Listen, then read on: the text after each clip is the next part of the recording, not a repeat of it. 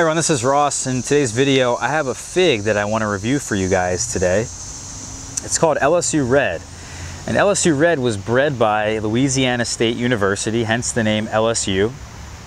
And there's a number of figs that LSU has actually bred over the years. Some they've officially released through their breeding program, and others they have not, that are unofficial, that people have found over the years in their fields, or they've given out cuttings, they've spread them around. And this is one variety that I guess people have named LSU Red. Perhaps Brian can chime in exactly how this fig got its name. But it's supposed to be a red fig, and so far it's not really red. And I've had this tree for about 4 years now, kind of waiting for it to turn red, and it never really does. I think that's probably climate specific. It needs to get quite red or quite ripe for it to turn red.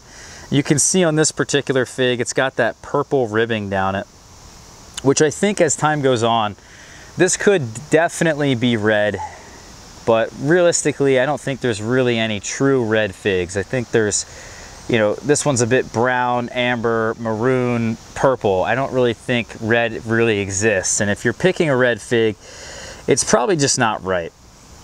If you have a red fig that is ripe, show me a photo. I'd be interested to see it, but I don't know any really truly red figs.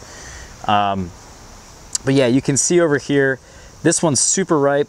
We cut this one actually down the center to see what the inside looked like, and it is beautiful, guys.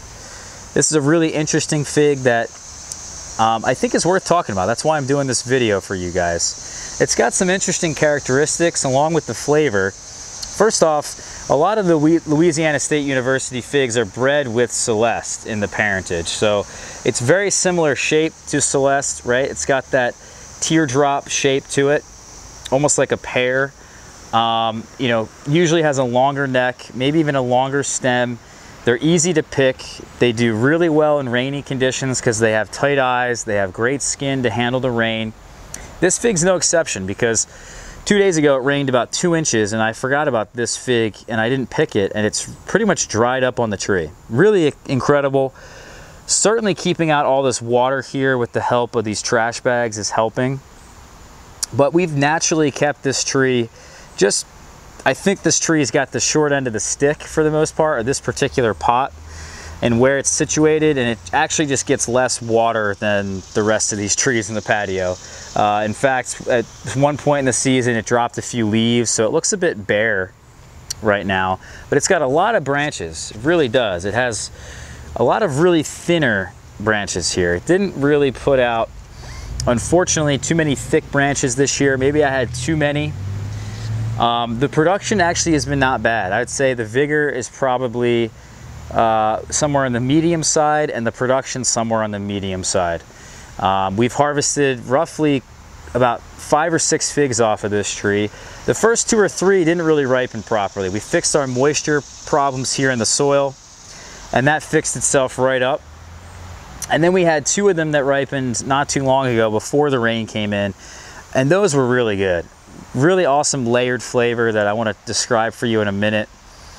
And I was just shocked because after 4 years, the tree finally got its act together and started doing well for me. So this year, what I think I'm going to do is really not prune it all that much. And I think the production next year will be much better. These really, you know, small limbs, we're going to keep the structure here, try not to prune this too much, and we're going to get much better production next year. With the help of the greenhouse, it really did quite well. I mean, it's ripening now August 9th. I think the earliest one was August 1st.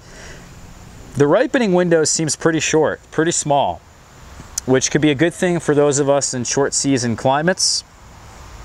I know for a fact this is a really good one for humid climates, anyone that has lots of rain. Yeah, I think this is certainly a fig that a lot of us should look into, but it does take quite a long time for it to really get its act together.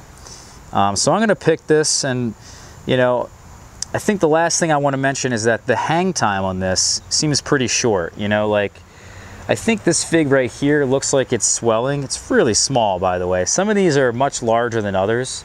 This is like a small to medium sized fig, but let's say this fig starts to swell. really only about 4 or 5 days later, this is ready to be picked. So that's a really awesome characteristic of this fig, I think, that you don't have to wait so long before you pick it before it's perfectly ripe. And again, that also really aids in that, you know, in humid climates where anything can happen, where these things could ferment, spoil and all that. We did have about one of them a couple days ago that really did spoil with all the heat we've been getting. So it's not like this is the perfect fig for people in California, as an example, because that heat really got to it, it seemed like. But you can see, here's the interior of the fig. And I'm going to kind of get in the shade here to get you guys maybe better colors on this. You can see it's sort of amber in here. It's not really as red as I would have liked, and it can get very red in here for sure, without a doubt. And hopefully this camera will focus anytime soon. Yeah, so this to me reminds me a lot of like Brandon Street Unknown, Teramo Unknown.